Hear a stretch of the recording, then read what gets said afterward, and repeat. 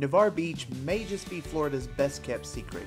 We took a quick weekend trip to the beautiful oceanside town.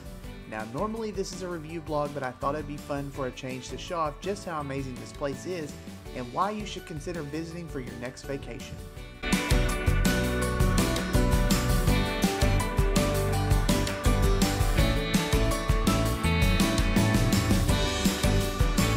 So yes, most of you tune into this channel for reviews and recaps, but when I get offered a free trip to the beach, I am not one to turn it down. My family is planning our very first beach vacation since I was a little kid, and we've been trying to find the perfect place. We're going back in May and there will be 14 of us, so it's going to be a big trip, but we wanted to go down and check it out and see what we were getting ourselves into before we booked the place. So we drove 10 hours down there and 10 hours back, but it was worth every second. Navarre Beach is located on the Gulf and it's about 20 miles on the other side of Destin. It's every bit as beautiful as Destin is, but as an added bonus, it's quiet and not crowded and you can just sit back and enjoy the beach.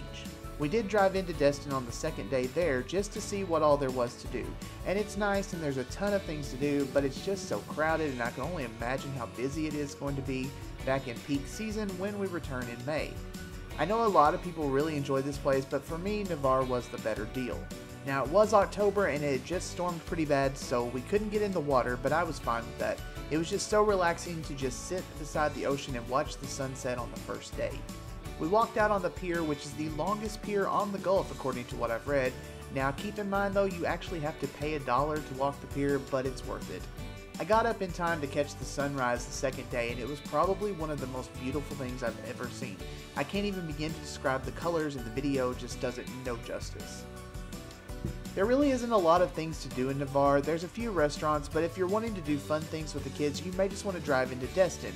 But really all I wanted to do was relax and listen to the ocean, and for me it was perfect. The main strip of the beach is filled with colorful houses and it's just a really nice, safe community. I cannot wait to go back in May, and we've already booked our place. We actually had already picked it out online through Airbnb, but we actually spoke with the rental property in Navarre and it was cheaper to book with them. It was a huge savings.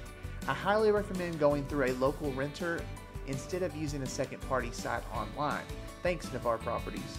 So anyways, I just wanted to make a little travel vlog because I find them very helpful before we went, and next time I'd like to do some more vlogging with a better camera. Who knows, maybe this channel will become a travel one. Probably not, but everyone has to start somewhere, right? Thanks for watching, everyone.